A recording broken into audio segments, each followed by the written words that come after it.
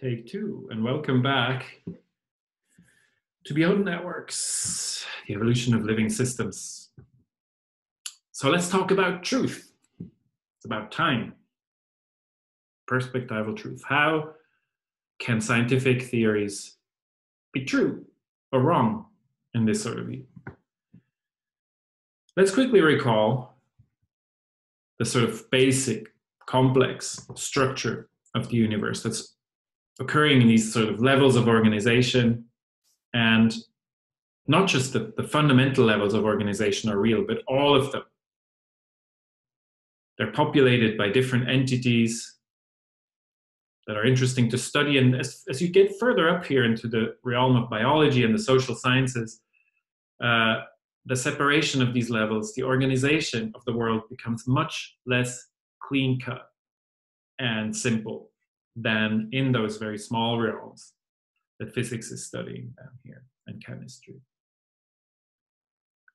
We've talked about this sort of idea at the very end of last lecture, that we need some sort of criterion to decide what sort of insight, what entity out there is real, what insight is trustworthy.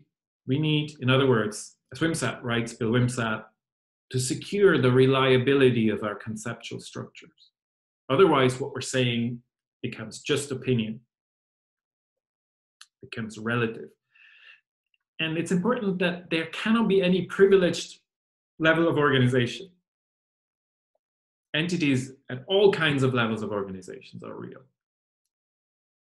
So the fundamental criterion for trustworthiness is not that you're at the bottom of the hierarchy, like in reductionism, but it's what Wimsatt calls robustness.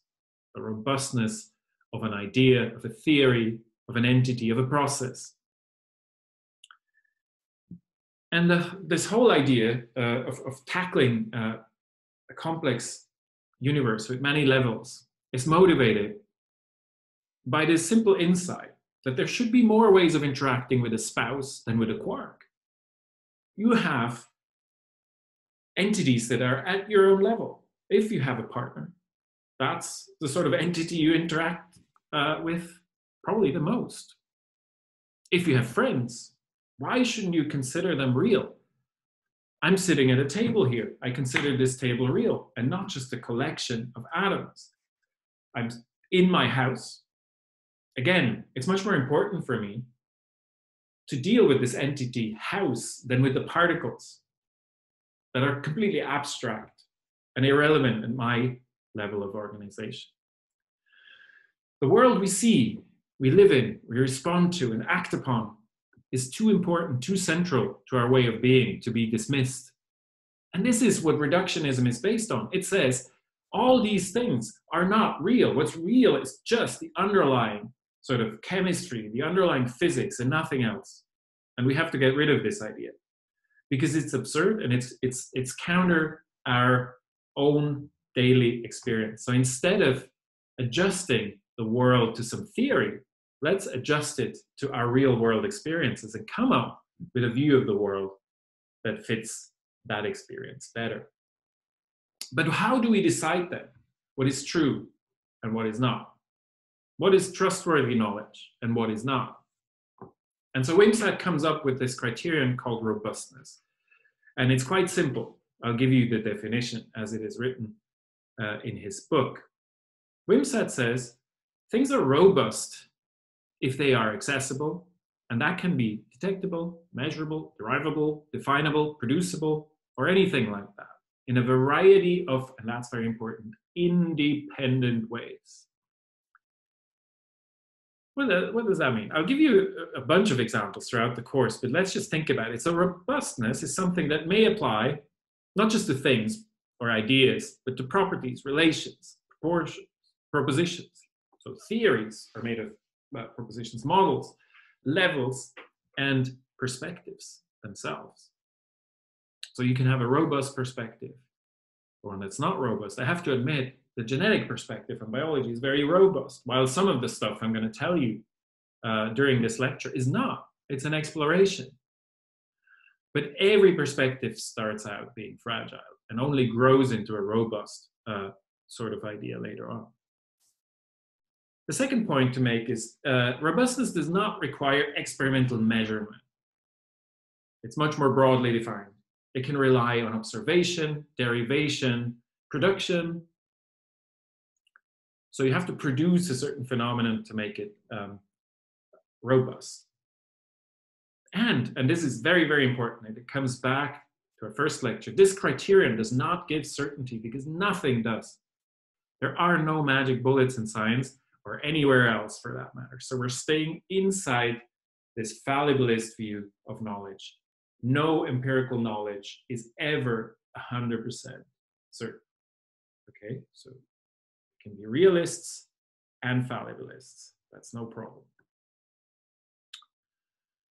Wimsatt goes on to argue, and we've encountered this already, that limited beings like us cannot hope to have a complete explanation of reality. It's irrational to think that some monkeys descended from a tree can understand the universe in its entirety, just like that. And he calls this, is a beautiful name, the myth of Laplacian omniscience. Laplace, of course, was a French mathematician, and he imagined this demon that would be able to measure the state of the universe at a given moment, all the elements of the universe at a given moment, and would then be able to predict not only the future, but also post-dict the entire past of the universe. It was one of the strongest arguments for what we call determinism. And what Wimsatt is saying here is this omniscient being, basically, if you think about it, it must be God. It cannot be a real being that is limited through its, by its capacities and its context. So it doesn't make sense to even dream this dream of Laplacian omniscience, that we have this view from nowhere in Geary's term, or the God side. Instead, our scientific theories serve to answer a given question or address a given problem. So we do science because we have a problem to solve. Think about the matter of prioritizing too. There is so much to know about the world. How do we make priorities? How do we choose our questions and the problems we want to work on? This is not a rational or scientific process itself. It comes from within, from the things we care about. How do we choose? Further, so this sort of local problem solving, the complexity scientist, famous complexity scientist Herbert Simon, we'll have more to say about him in the future in this series, calls this satisficing. So our theories, they don't have to be 100% true, certain, cover everything. They just have to solve the problem that we have. So this is satisficing. Therefore, our scientific perspectives are not like algorithms that always yield the correct solution. So you cannot just follow a model or a law and apply it everywhere. But they're more like heuristics. Heuristics are algorithms that work most of the time, but not all of the time. And you have to know when they work and when they don't. The advantage of those heuristics is they take a lot less time to calculate than true algorithms that give you the correct solution 100% of the time. They require much less effort, but they only work under specific circumstances. So all the models, all the so-called laws we have in science are built to solve specific problems. And they are perspectives in that sense. Wimsatt comes up with, which is my favorite chapter title in his book. That chapter title is called False Models as Means to Truer Theories. So he says, all of the models that we're using are like tools. We'll come back to that.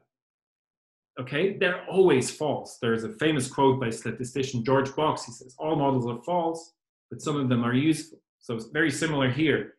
Our models are false, and they fail in certain ways. And the cool thing is that what we do is we learn from those failures. This is a feature of our way of knowing, not a bug. That all our models are false is a good thing.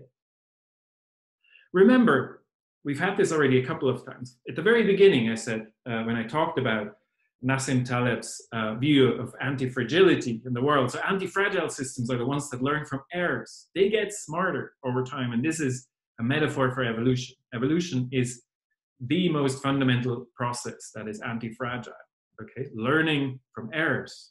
So we need to make errors to learn. If we have a perfect theory that never fails, we don't learn anything, okay?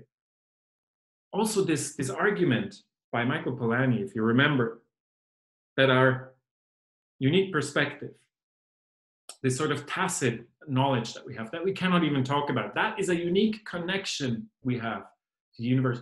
And it's a good thing that every one of us has a different connection. And we should take advantage of this instead of erasing these differences between our perspectives, which is madness, okay? But this is what we're doing, especially in biology.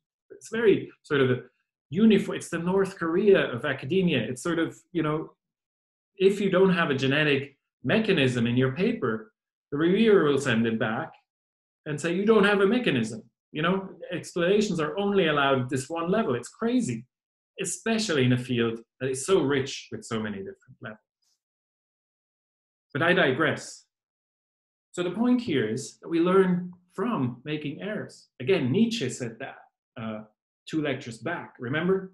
He said, you have to have the sort of guts to fail, okay? And then to know, to own your failure. If you do that, if you remember that quote, then you learn something. So systematic bias in the errors our theories produce contains information about how they fail, okay? And this is really cool. Wimsatt calls this the metabolism of error. So we process this error like our metabolism processes our food. Analyzing, metabolizing these errors, therefore, is our guide to new knowledge. So we need to take a step back and see, where does the system fail? What we do nowadays in this crazy academic system that we've built is we need to produce more in the tradition of our field, because the people who review our grants, who review our papers, are in our field, and if we don't fit in, boom, you're dead, and you don't get published, you don't get your grant. I can tell you that. And there's also quantitative evidence for this. If you try to go beyond the current perspective, you get shot down. This is fatal, especially in a field where we have basically so much that is not yet known, so much of the complexity that we don't understand. Completely crazy. So we need to stop with that, and we need to take a step back, look at our perspectives, try to see where they fail. But how do we do that? It's often when you're stuck, when you're just looking for your keys under the cone of light, then it's difficult to see the limitations of the claims based on your own perspective. But again, so the problem is we still have to come back to this question of truth, right? Robustness is okay. So we have many different independent ways. I mean, let's look at this whole thing, the question of truth in perspectivism from a different angle. The truth matters. So the reason I'm very critical of sort of some ways of doing science here, but having scientific knowledge and understanding why it works better than other kinds of knowledge in many ways is crucial today.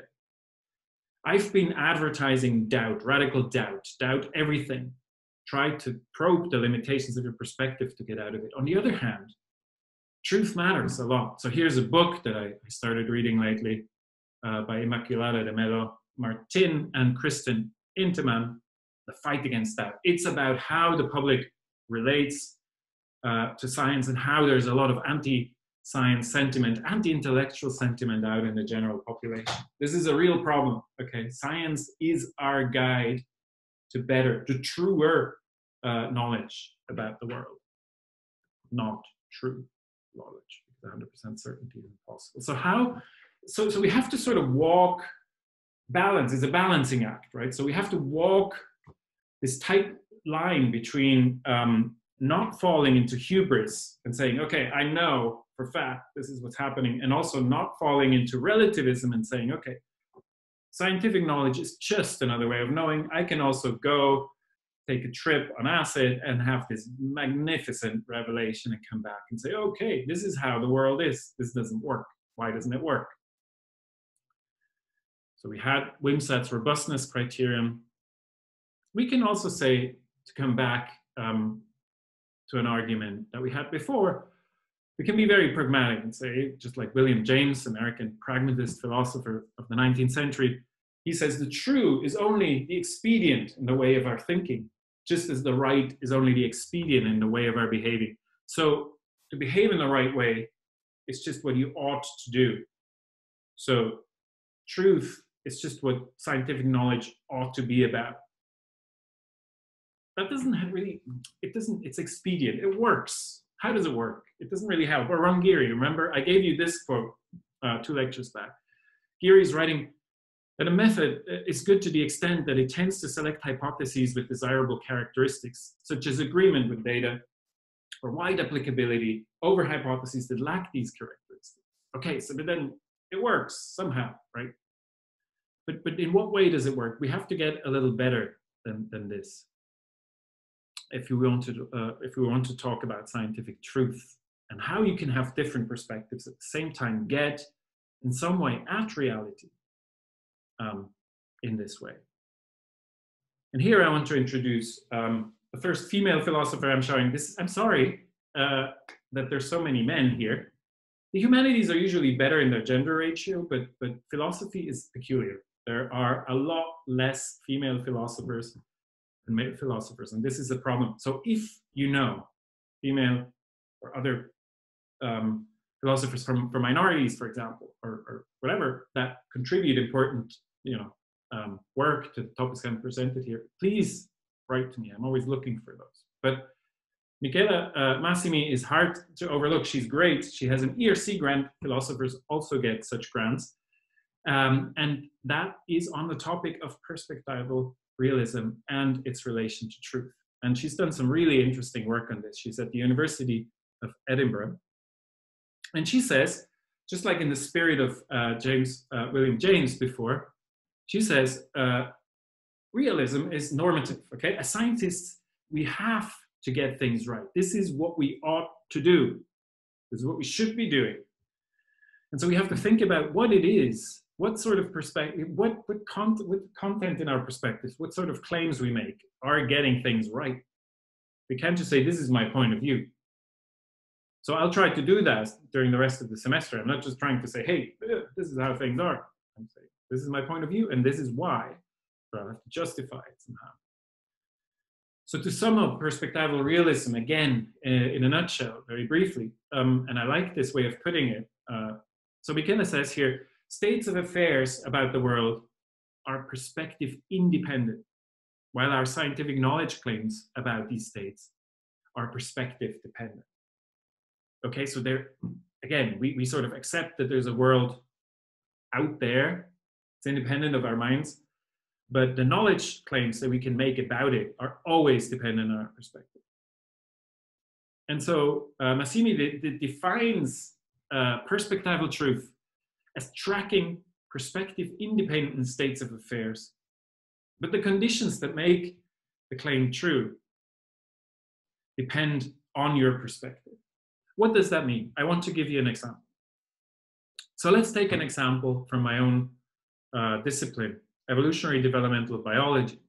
It's one of the foundational principles of evolutionary developmental biology. It's been attributed to a bunch of famous people. We don't quite know where it came from: Richard Goldschmidt, Walter Garstang, Gavin de Beer, and Conrad Hal Waddington, depending on who you read.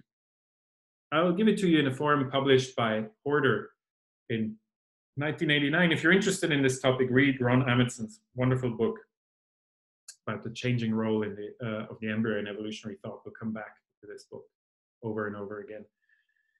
And the quote says, in order to achieve a modification in adult form, evolution must modify the embryological processes responsible for that form. Therefore, an understanding of evolution requires an understanding of development. Case closed. This is a claim, a scientific claim.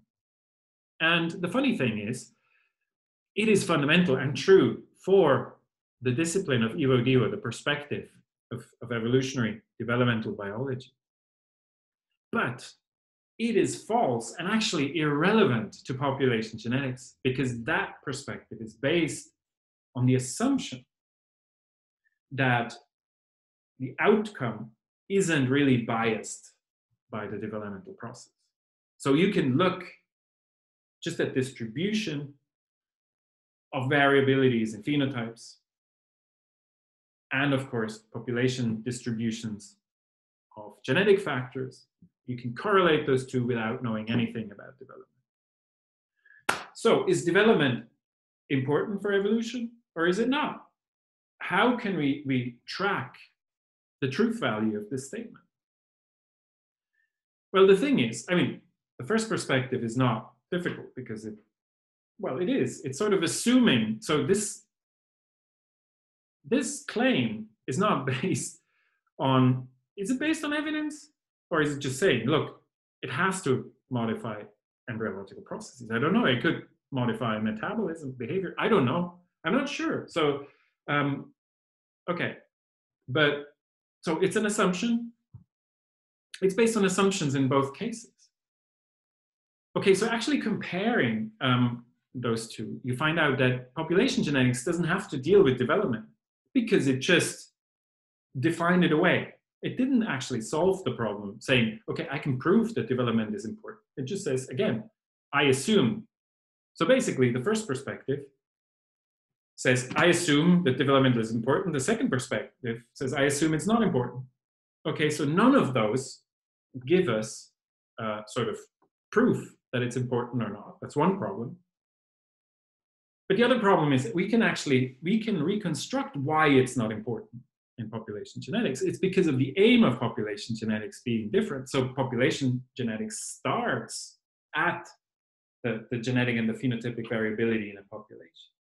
And it tries to explain how selection works on that variability that is a given and is supposed to be sort of random and not very much influenced by what's going on in development. Okay, so there's a rationalization why development is not important, but there's no sort of scientific substance to this argument at all. This is what I was calling bullshit argument before. We'll come back to bullshit argument. So it's not a very good argument. Instead, we can look at those different perspectives and say, okay, we have to look at this in a different way. And this is what we're going to do. We're going to have a different take on why development is important for evolution in this lecture series, for example. So back to Michela Massimi and truth in perspective. She makes a really useful distinction, and I want to end this lecture on this distinction. She says there are two sort of contexts in which scientific claims have to be considered. One is the context of use, okay? So development, by definition, is important in evolutionary developmental biology, right? So in this context of use, you can also justify, like the completeness principle does, why it's important. But if you stay within that one perspective, it doesn't help you make a sort of any sort of statement. It's not sufficient to establish that this is a perspectival truth. For that, you have to consider a context of assessment. So basically, knowledge claims are sensitive to the context of use. In other perspectives, like population genetics, development may not be important. And so knowledge claims that can be assessed across perspectives are getting things right. Okay, and this is a case, this example, we weren't quite sure. We may be getting things right, but it's a first step. We can compare the role of development in both perspectives, and we can now look at the perspective sort of from the outside. We can't step outside and get a God's eye view, but we can get a little bit of that by comparing perspectives and learning from the differences between perspectives. And that's very similar, but not quite the same as robustness or learning from a metabolism of errors. They complement each other, I think. I haven't really thought about this deeply enough, but I think robustness sort of jibes with this. So it would say that the more perspectives you have that use a certain process or entity the more robust it is as a piece of knowledge. Okay? But robustness doesn't say much about cross-perspective comparison. While the learning from errors is one thing, but here you learn from differences between perspectives, which is slightly different. So what we need to proceed with this lecture is we need a disruptive strategy. So the way we are usually framing problems in biology is okay, but it's within this one perspective of genetic reductionism. Overwhelmingly, there's some science and systems biology or tissue mechanics that we're stepping out of this paradigm, but they're still sort of marginal. So we're still stuck in this one perspective. And so we need to step out of that perspective to disrupt our framing, to get to a new frame, so that we can have a diversity of perspectives again in biology and compare them and learn more about many more questions in biology than we can learn from this one reductionist genetic perspective alone. So what we're going to do next, in the next module, we're going to take everything apart, literally everything apart, and look at it as a process. We're going to look at the world and biology, organisms and evolution, but also the process of doing science in this sort of dynamic perspective. And that will hopefully demonstrate how you, first of all, can get a different perspective and how you can use it in a comparative way to learn more about the limitations of your own perspective. Tune in again very soon when we talk about process thinking. Thanks for watching. See you next time.